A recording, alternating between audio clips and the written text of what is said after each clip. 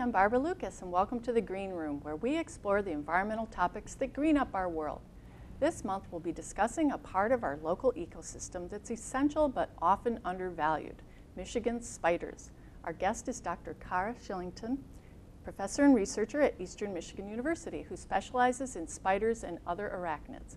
Dr. Shillington, welcome to the show. Thank you for having me.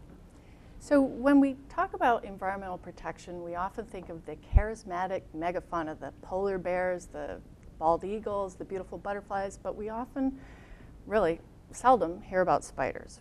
And I know that they are essential to our ecosystem, and tell us why. So essentially, amongst the invertebrate group, spiders are some of the top predators. So you find them in literally all environments, and they are eating just about everything else. So all of the things that we consider pests, all of the insects, they eat a lot of insects. Some of the agricultural pests, they also eat some of the insects that are some of the biting insects that we don't like as well. And if we didn't have these animals within the ecosystem playing their role as predators, we would see a lot more of these types of pest animals and an explosion of some of the invertebrate species. And I've seen pictures of birds with spiders in their mouths. They must be prey for some creatures. Oh, right? Absolutely. So there are lots of different things that also feed on spiders. So spiders themselves will actually eat other spiders.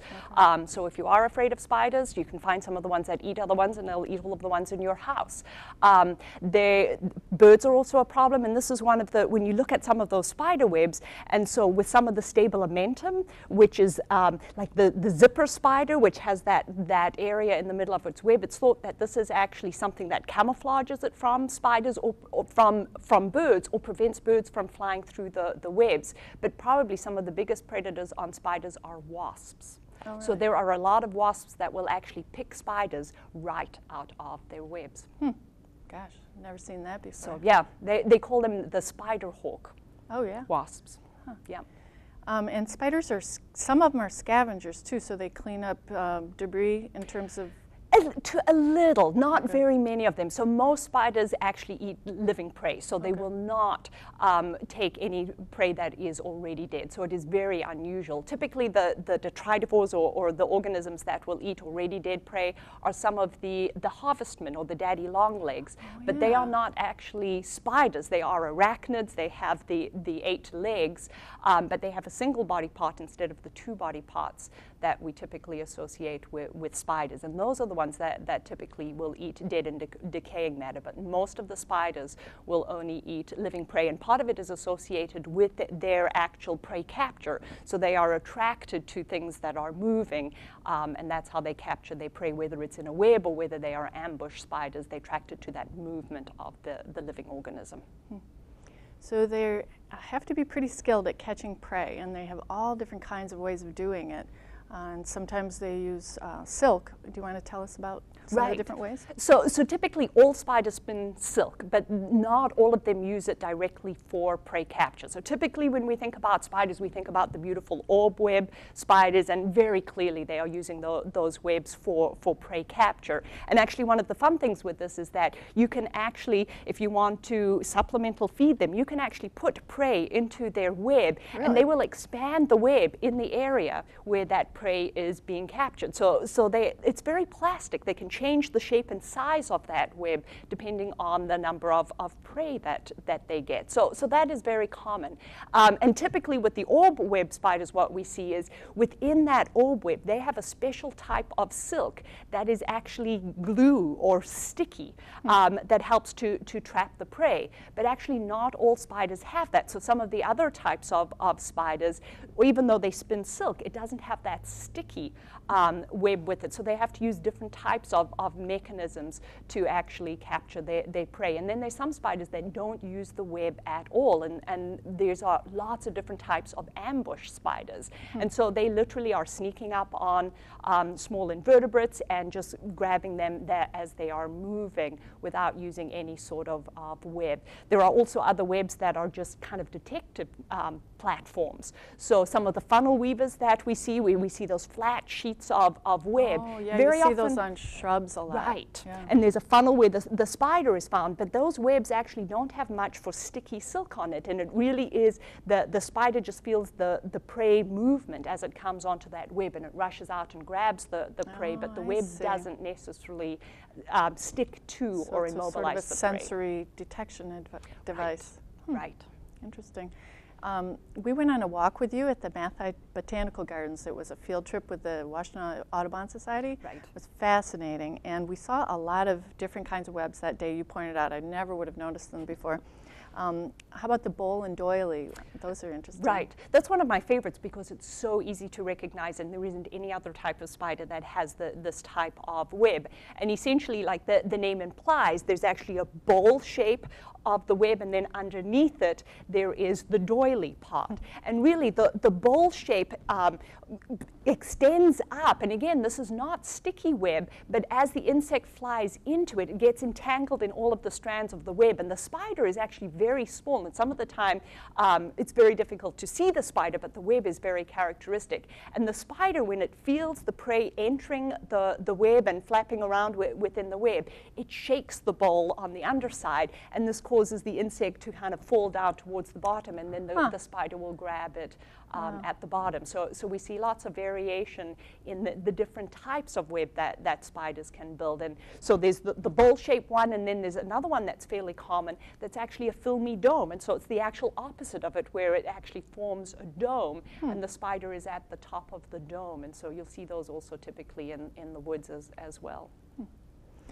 When I was little, of course, one of my favorite books was Charlotte's Web, and the little babies, once they left, they went off on a string of silk. Right. And I was reading in this book that you gave out during our walk, which is awesome. It's Common Spiders of Ohio Field Guide, and it says in there that the spiders are often the first thing to colonize new areas, such as like where volcanoes have erupted or whatever, because they fly in. They balloon in. So yeah, and they can travel amazing distances with this ballooning. So typically these young spiders will move to the top of a shrub or wherever their nest have been, and they'll stand with their abdomen up in the air, and they'll spin a little loop of silk, and as the wind comes by, it will take them up and travel long distances. And there was a very interesting study that was done where people actually collected spiders using an airplane with a net behind it, and they actually found in the upper atmosphere spiders that were ballooning. So they can travel really amazing distances just with this ballooning. Huh. And another thing I read was that spiders' webs are stretchy, some of them anyway. Right. And that hummingbirds will collect the spider webs and line their nests with it, and then as the babies grow, it'll expand? Right. So very cool. often, a lot of that is also related to the amount of humidity that is in the air. And so the stretchiness of that spider web is really related very often to the amount of humidity that is in the air. And so there've been there's several different groups that have been studying the strength of some of the spider web and also the stretchiness of that spider web, and very often by manipulating the amount of humidity in the air, you can really see the differences in how far this web can stretch. I was out in the woods the other day and I saw a spider web, and it was a very windy day, and that web was just intact. It was blowing like a parachute, but it wasn't ripping. I guess it's super strong stuff. Right. And it's a combination of both the strength of that and also the fact that it is stretchy. And this is very important for that prey capture, because as the insect flies into the prey, if it breaks, the insect's going to be able to escape very easily with all of just by moving around. And so by having that stretchiness, it enables the prey not to be able to get away. And instead, the movement of the prey very often entangles it more within that web. When I read Charlotte's Web, I was impressed as a little girl how nurturing a mother Charlotte was towards her babies. And of course I thought, well, that's not really true, it's just fictional. But then it turns out that there are some spiders that that do take care of their young, right? Right. So, and there's really a wide variety, again, of the amount of care that different spiders give. And so there's a whole range of, from what we consider truly social animals that are sharing caregiving. But most of the spiders that we find around here, the common ones that we see are the nursery web spiders. And literally that name comes from the idea that they actually build a nursery web and they lay their eggs. Actually, they first of all carry their eggs around with them. So they have a big egg sac that they carry around. And then as it gets close to the time of hatching, they build this nursery web and place that egg sac within the nursery web. And then the spiderlings all hatch out within this nursery. And the mother actively guards it. So you can see this big mass of little spiderlings. And the mother will be pretty close by. And if you touch, sometimes if you even just touch that web, she will come up to see what the disturbances are and chase away any sort of predators. And they will stay within that web until they molt. And then they will actually crawl to the top of it and the edges of it and produce that little silk thread, and they balloon away from the maternal nest. And apparently attracting a mate is something that some of the spiders are quite elaborate about. Oh, the stories with mate attraction is just amazing. And again, one of the things when you're considering spiders is considering what is their main sensory mechanism. So some spiders see very, very well. And so a lot of the courtship is very visual, whereas other spiders don't see well at all. And so then for them, a lot of the courtship is vibratory. And again, there is a huge amount of variation that is associated with that. And one of the important things is that any time two spiders are meeting, the most important thing is that the male makes it very clear that he is not a prey item. And so that's what a lot of courtship is associated with. It is this recognition that this is a mate and not a prey item. And so they do such a wide variety of different types of leg movements, or if it's a spider on a web, different types of shaking of the web. They're very likely some sort of pheromones that are associated with it as well. But there have been some very interesting studies that they have actually looked at spiders will respond to videos of spiders. So you can look to see what are the characteristics that the female is choosing by manipulating an image on a screen. So if the male is using his legs and doing some sort of waving movement, you can make the legs, some of them have lots of hairs on those legs, so you can make those hairs larger or smaller, and you can look to see specifically what the female is responding to. Interesting. Wow.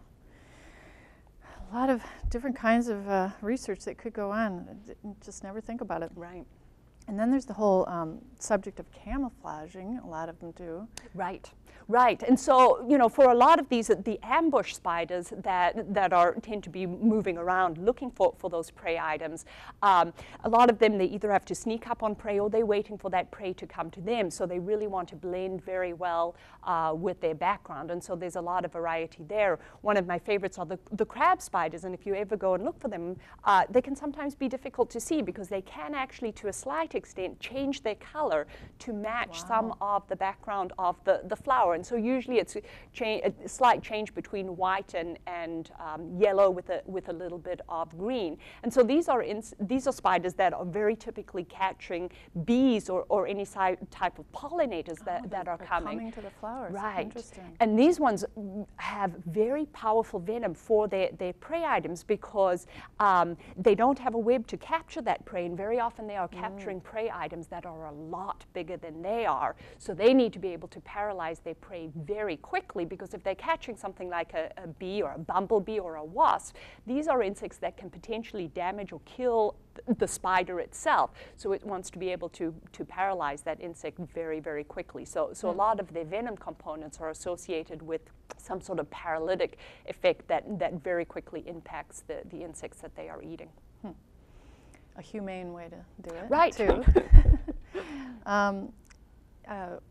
So, gosh, my thought just went out of my head.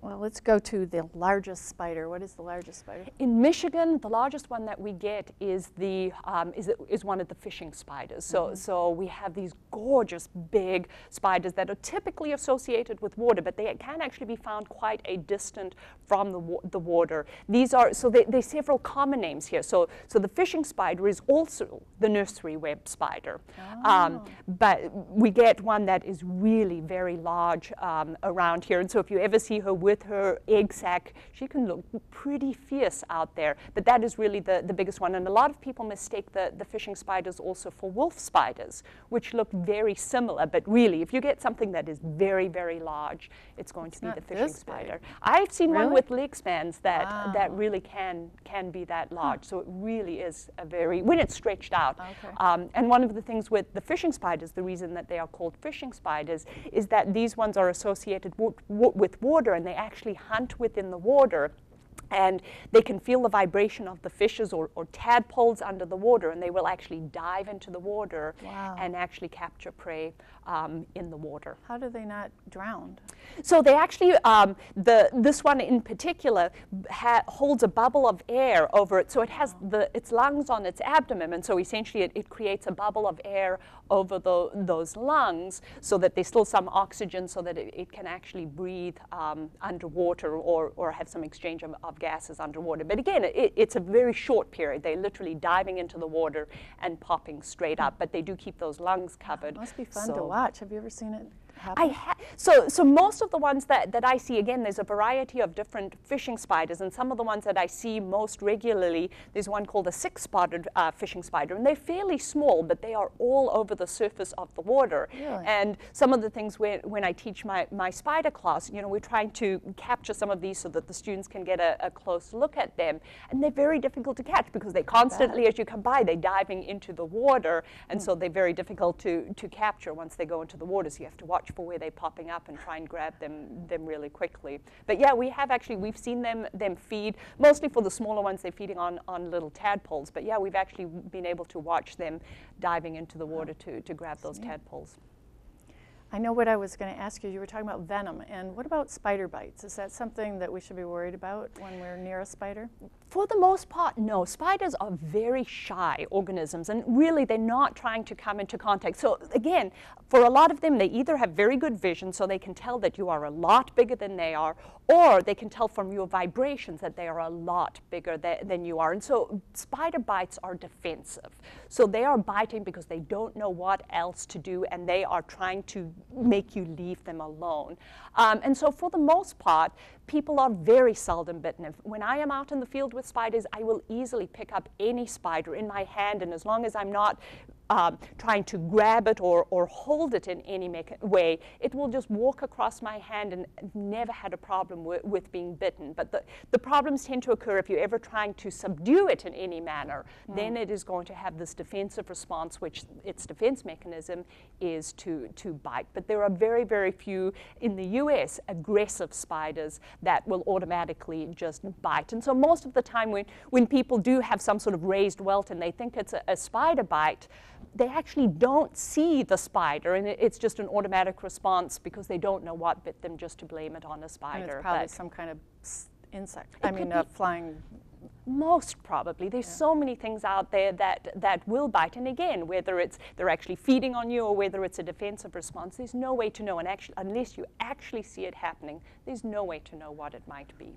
I had an experience just the other day. I stepped on a actually quite large spider, and I was barefoot, and I thought for sure it would get squashed, and it just ran right off. And I thought, oh my goodness.